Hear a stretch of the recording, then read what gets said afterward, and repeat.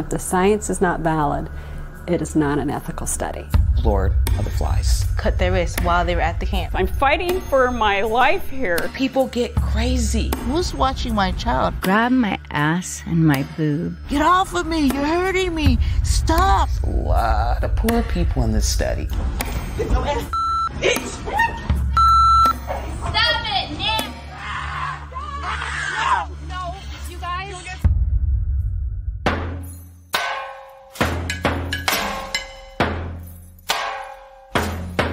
June 2017, a summer camp was about to start, led by nutrition professor Dr. Connie Weaver. Camp Dash. Camp Dash. Camp Dash. Camp Dash. Camp Dash. The Dash Camp. Camp Dash. Camp Dash. Camp Dash. DASH stands for Dietary Approaches to Stop Hypertension. That's a typical thing, is to name your study something kind of cute and positive. DASH. Camp Dash was an experiment looking into the effects of salt on adolescent blood pressure and cholesterol. The camp had two 25-day sessions, split by a 5-day break.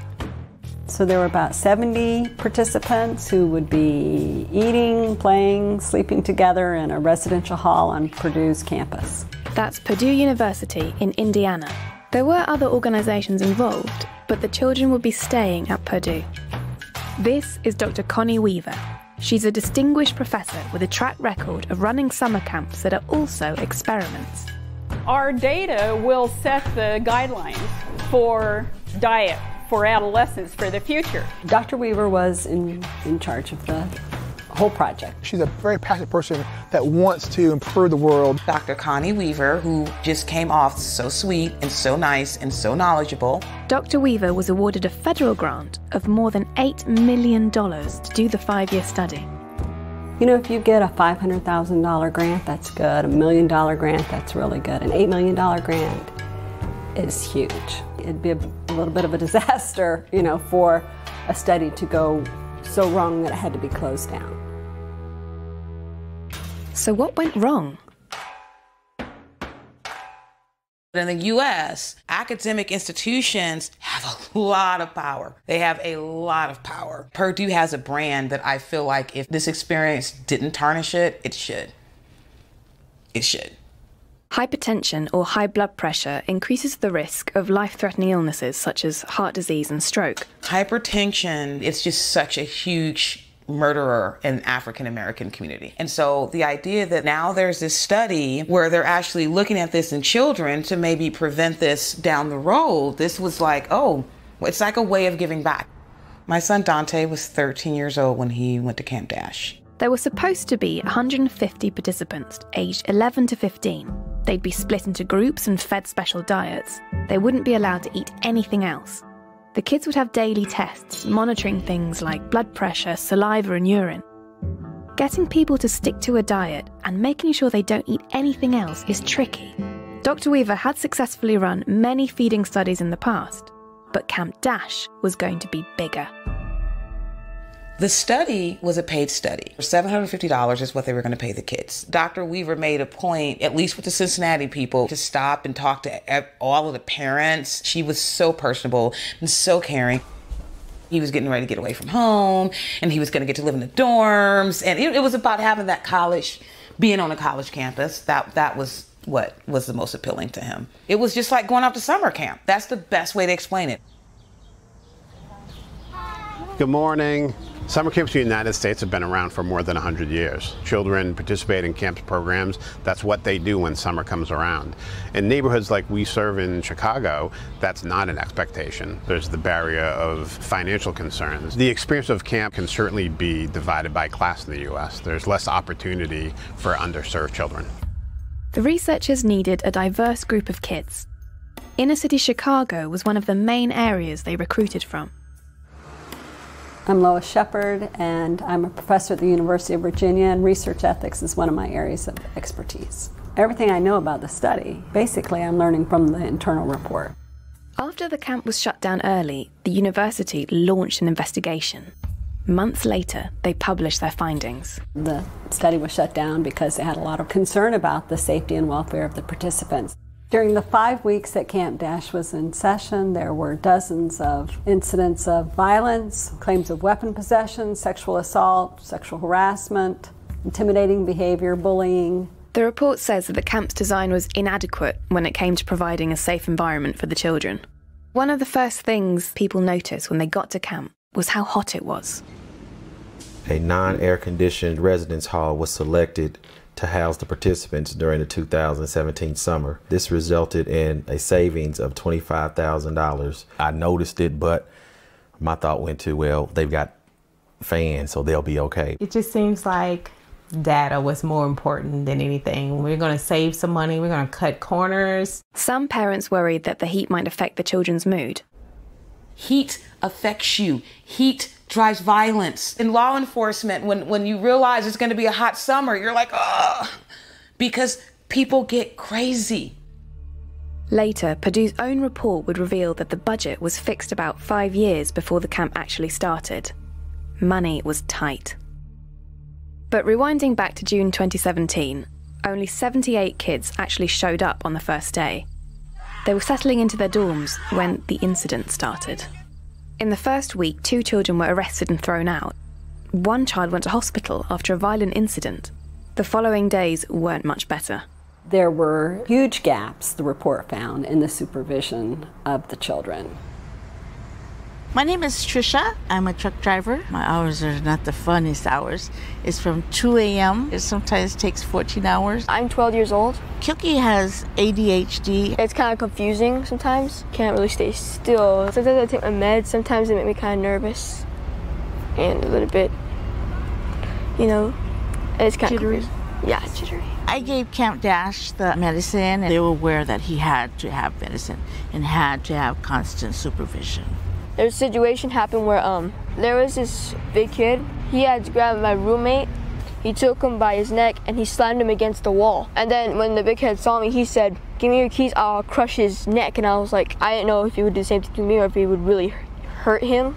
There was like 3 rooms. I saw them during the incident. I ran over there because I didn't want to get hurt. It was scary, and I don't like to really talk about that sometimes.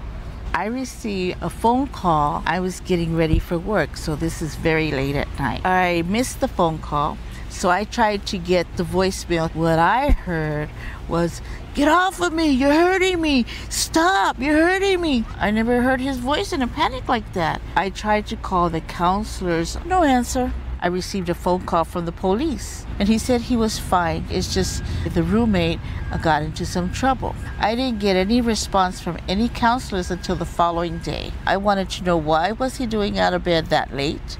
Why I couldn't reach a counselor? What's really going on over there? Who's watching my child? The representation had been made that the ratio of counselors to participants would be 1 to 4 or 1 to 5. It was not anywhere close to that. At certain times at night, it was 1 to 26. There were areas on campus that proved hard to supervise. The children quickly worked out that they could move around campus without getting caught. One of the more isolated areas was the laundry room. There's this one particular troubling incident which had to do with some sexual harassment of a male participant against some female participants. I was 15 years old when I went to Camp Dash. One of the kids came in when everyone else was gone, and I asked him if he needed help with laundry. Well, he grabbed my ass and my boob and said he likes older women. And when I pushed him off, he just said, "You're just playing hard to get." How did that make you feel? Very uncomfortable. First, I spoke to one random boy counselor, and he just said, "Boys will be boys," and walked away. Said I needed to lighten up. Several other girls complained that they had been sexually assaulted by the same boy. A head counsellor told Dr. Weaver on June 20th, and the boy was thrown out the very next day. But Penelope still didn't feel she'd been supported. Dr. Connie Weaver's reaction, it made me feel it was as if I was being interviewed for a crime I didn't do. The incidents weren't reported to anyone outside of the study at the time. The police weren't told until a month later. There was a $200 activity fee for camp. The kids thought that they'd be doing sports, nutrition classes and field trips. But the reality was different. I was 15 when I went to Camp Dash. I was 12 when I went to Camp Dash. I expected it to be a great experience for both of the girls. What we thought was going to be the structured daily activities, then what we found out was there was a lot of downtime where they were doing nothing. My personal opinion, that was the downfall of the camp. Because of their age, they needed to have something constantly, a schedule for what they were supposed to do. There was nothing else planned besides the time to go for their testing. The children had hours of downtime with nothing scheduled. The investigation would find that this was making supervision difficult, especially in the evenings. But this wasn't the only challenge. The children were recruited from rural Indiana and Cincinnati, Ohio, and the inner city of Chicago. In order to qualify, they had to be in the top third for certain high blood pressure measurements. And so it was anticipated, according to the report, that these children would come from lower socioeconomic circumstances. I had an opportunity to sit and talk to other parents. It turns out a lot of people that were there were low income. And if they weren't low income from Chicago or Gary, they were low income from rural Indiana. So I think that might have been like the first time I was like, whoa, there's a lot of poor people in this study. I remember thinking, like, you're bringing in children from the south side of Chicago. I mean, it's a documented fact that you're going to have a high rate of trauma coming out of those areas. The effect of trauma on the children in our neighborhoods is great. From a behavior standpoint, the children may have reactions to things that are quite surprising. Most of our population has been exposed to violence or shooting on some level. The relationship, the understanding of their background, the understanding of what possible trauma may have affected them is really important. The kids were from a variety of backgrounds and had a range of needs. But even Purdue's report says that staff weren't trained well enough to care for those who had more complex needs. There was another problem. Children were staying in the study despite abusive behavior. There was definitely pressure on Dr. Weaver to retain participants. And that's generally true of all research studies, though. You want to keep your numbers till the end. So I'm the balance person between enough data, trying to correct the situation with who we have, and nope, we just have to give it up. My husband and I were just doing grocery shopping on a Sunday, and I got a call explaining that Dante had been burnt by a hot rock in the sauna. And literally, my first thought was, oh, my kid's so clumsy. You know, I just pictured him. I love the saunas, but I know that if you fall on a rock and don't get up fast enough, it'll hurt. And so they said, well, we have the ambulance looking at him. And so I was like, oh my God, is it so bad that he needs to go to the hospital? And they're like, no. They're just looking at it. It's fine. You know, it's not, there's a little blistering, but you know, it's not going to be permanent or anything like that. And when he calls me, he says, no, this boy took a rock and pushed me down and held it against my back. And he did it on purpose. And so I said, well, we're going to come and get you. And, no, Mom, it's fine because it's zero tolerance. They're going to kick him out. I get a call a week later and Dante is so upset. Like, Ma, this kid is still here and he has like punched so-and-so in the face. And I'm like, what? So you're meaning to tell me that there's a kid just going around like beating the snot out of other kids and they're just kind of like, oh, whatever. The whole thing just reminded me of Lord of the Flies, period. And I just did not expect that to happen at Purdue University's campus. The investigation would later find that Dr. Weaver knew about the rock incident, but she didn't report it to administrators immediately.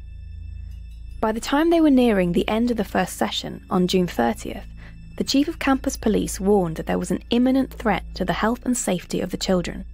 He recommended that camp was cancelled and the kids sent home. So in the first session, things are going poorly, and the police are very involved. The university have said if another incident occurs before July 5th, we're shutting down. There will be no session 2. There were definitely incentives to delay reporting or to not report if you wanted the camp to go forward. The university considered stopping the camp, but in the end, they pushed ahead with promises from researchers that things would change. In an attempt to fix things, Dr. Weaver held an emergency retraining day for counsellors and staff in the 5-day break. Good morning. If someone had told me that we would have had 2 camper arrests in the first 3 days of session 1, I would have looked at them like they were from another planet. I wouldn't have believed what we had to deal with. We're not equipped to handle that level of problems, that level of trouble. Boy, didn't I figure that out. We weren't equipped. Only conditionally are we allowed to go on because they think we're that much of a risk on campus. I'm fighting for my life here. The first time I ever knew Connie Weaver, she emailed me about the DASH camp. In her email, she kind of explained a little bit about the camp and some of the concerns she had, problems they're having. And she was very open about where she was at, very open about the fact they were already being reviewed by the IRB. An IRB is an institutional review board, and that is an ethics review board that's established within the institution. And the main reason is to protect human subjects.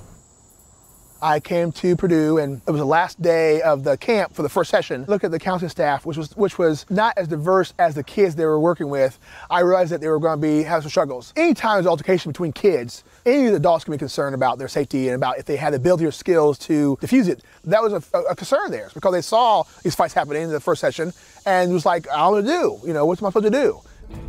One counsellor quit her job at Camp Dash after being sexually harassed by a group of boys during a sleepover that Dr. Weaver had allowed. We spoke to several student counsellors about their experiences, but no one wanted to go on camera. My goal was to train the staff to minimize future problems. And one of the things was to bring in a professional camp manager, Dwayne Moffitt. I didn't even know such a person existed before a couple of weeks ago. I'm so grateful he could help us figure out how to do camp on a management scale. We're scientists trying to run this. There was a gap in the hierarchy between Connie Weaver, head of the study, and the head counselors. You'd normally expect to see in a camp manager. You need a camp manager with experience who can anticipate problems, who can make it successful. I mean, it's a profession. You know, people just don't come off the street and run a camp. Break had come to an end and the kids were back on campus. Dwayne tried to change things by implementing tougher discipline and restricting how freely they could move around campus. Second session, when they brought in like the new leader of the camp, he tried to help, but I mean, they weren't really afraid of him either. Other kids we've spoken to have said that things did get a bit better in the second session, but incidents kept happening, including sexual harassment and violent assault. It just breaks my heart because it was all preventable. If they had had supervision and structure and trained mental health people there to redirect those kids into a more positive interaction with one another. One child was given help from Purdue's psychological services, but for most children, there wasn't the level of care that parents had been promised. Dr. Weaver told parents that there would be a registered nurse on camp staff. The investigation would reveal that this was not true. When the IRB and others in the university started asking questions because things were going awry, it was noted that she would continue to represent that there was a nurse on staff for the study and a staff member would always correct her, which to me is just inexplicable. Another problem was that it wasn't clear who was supposed to be distributing medications. I'm diagnosed with bipolar disorder, bulimia, schizophrenia. I've had it for as long as I can remember. And the things I see become bigger in a way. Like shadowy figures I see just become full-blown manifestations of things. And they just kind of attack me. The only medication I was taking last summer was Safras for schizophrenia. It was weird because they had it in this safe thing, but it wasn't protected at all. And all the counselors seemed to know the code. I was supposed to be taking that medication every night and anytime I had an episode. It did not happen like that. Even if I reminded the counselors, they wouldn't bring me my medicine. We just came back from lunch when I was having my episode. It just started out of the blue while we were in the recreational room, and I just started breaking down crying, and I think I yelled at one of the counselors, and they just looked at me and laughed like I was crazy. Made me feel like a freak, pretty much. There would be incidents where kids would go and they're cut their wrists while they were at the camp. So you would see it and they would wrap their wrist up, but at the same time it looked shady, but no one would address that situation. Do you think the counsellors knew what to do about that kind of thing? No. I feel like some of them had the right idea of how to handle it, but just they didn't know how to. They were kids, so they don't know how to address that situation. If they had training, maybe they would have a protocol to do okay, they're hurting themselves, they need to get help. The camp struggled on into the second session. Incidents kept happening, but there was still hope that the problems could be sorted out. Then came an event that changed everything. My name is Kevin King, and what I call a consumer safety lawyer. I represent a child as a result of this horrible incident that happened to her at Camp Dash. In the end of July, she calls her mother and she's in a panic. And she says a video was taken of me while I was in the shower. She was going to take a shower, and I guess she only brought a towel for her hair. And she needed someone to go grab her another towel for her body so she could go to her room. And I went to go get it, and the counselor told me I wasn't allowed in her room, and she had to run to her room, grab the towel. But then there was this one girl, she videotaped it on Snapchat. It got sent to everyone on Snapchat. She was crying, she was telling people to delete it, and some people were laughing and not deleting it. I felt her life has been ruined because that video is out there, and if somehow someone posted it on a site, it just takes one Google search to find that. And yeah, she was a kid at the time. Taken out of context, it's just porn. On the evening of the 18th of July, a head counsellor told Dr. Weaver about the video. In Indiana, state law says that an incident like this one must be reported immediately to the authorities. The police weren't told until the next morning. Again, the police chief said that the camp needed to be shut down. This time, the university agreed. In terms of the child involved in the filming, the police report referred to it as voyeurism. Voyeurism and then distributing it on the internet can be a serious offense. This child has been charged in the juvenile court. There is no public record that any adults have been criminally charged for failing to report these incidents. Did the girl knew she was wrong, what she was doing? Yes. Did she know she was committing a major crime?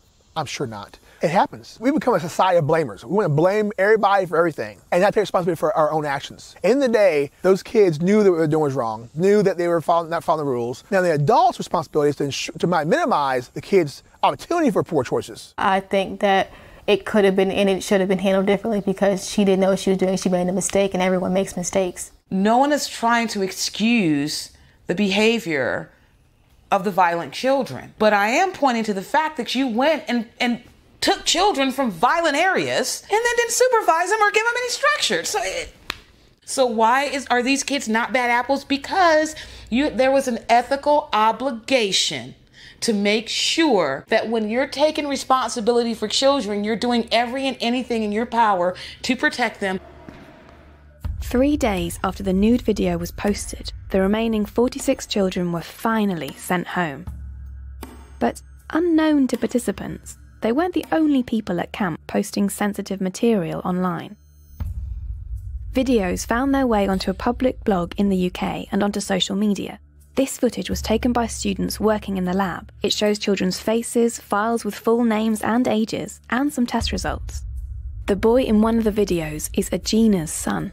I don't know, was this like somebody just wanting to demonstrate how easy it is to like walk into a lab and just show the world who these participants were? This is sad and this is infuriating. What was going on is that somebody could just walk in and publicize that type of sensitive information. That is just insane to me. We've asked Purdue about this, and they said, upon learning about this, Dr. Weaver contacted the UK Students' Institution and requested that the site be taken down immediately. These postings are a clear violation of ethical protocols. These individuals received training on ethical research before they were permitted to work in the camp. These violations have been reported. Something else happened after the shutdown that's still not understood. After the study was closed, Dr. Weaver brought back onto campus for testing 4 of the participants who had left. It's just hard to understand. You just wonder if she was making decisions in a panicked state or just wasn't thinking things through. I can't come up with a justification for that. At least one family is now suing Purdue and other collaborators. The wider concerns raised by this case are the incentives that are in place to complete research even when things are going poorly, to keep your numbers in, to completion of the study even when people should be taken out of a study. All of those incentives are strong because so much money is on the line. And people's reputations and their promotion and tenure and their jobs. And it's very hard to pull the plug.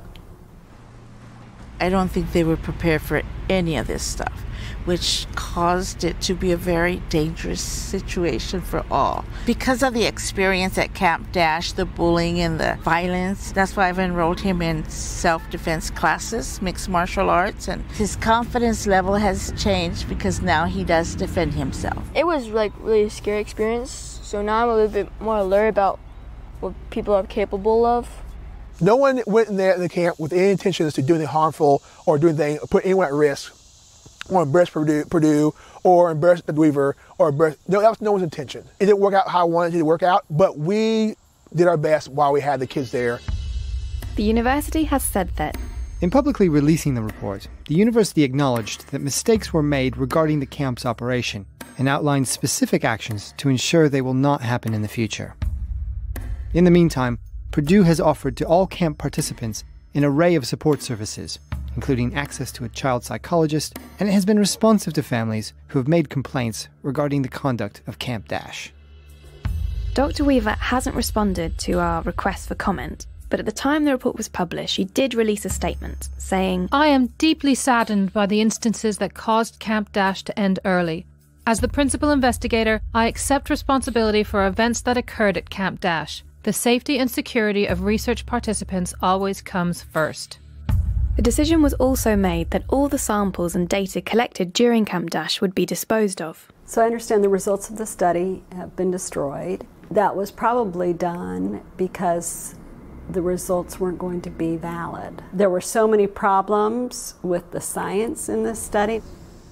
Half the research that they had was tainted. It wasn't true. The blood pressure cuffs, the kids were breaking them. They were taking them off. Kids weren't eating the food. They weren't following the rules. I feel like the research wouldn't have been help anyway because it was all like messed up. Recently, some parents asked to see their signed consent forms. The forms were changed during the study, lines were added, and parents were asked to approve. Some parents have asked for their original forms, but they've been told by Dr. Weaver that the university ordered everything to be thrown away. We asked Purdue about this, and they said that it did not authorize destruction of participant consent forms. The failure to retain consent forms is a violation of IRB policy and related regulations that can result in sanctions. The IRB is expected to look carefully at this matter. You're asking people to volunteer to be in a research study for the purpose of getting good scientific results. And if the science is not valid, it is not an ethical study. The fact that we're not going to get any results, it's not going to change diets in the future, means these kids went through this experience for nothing.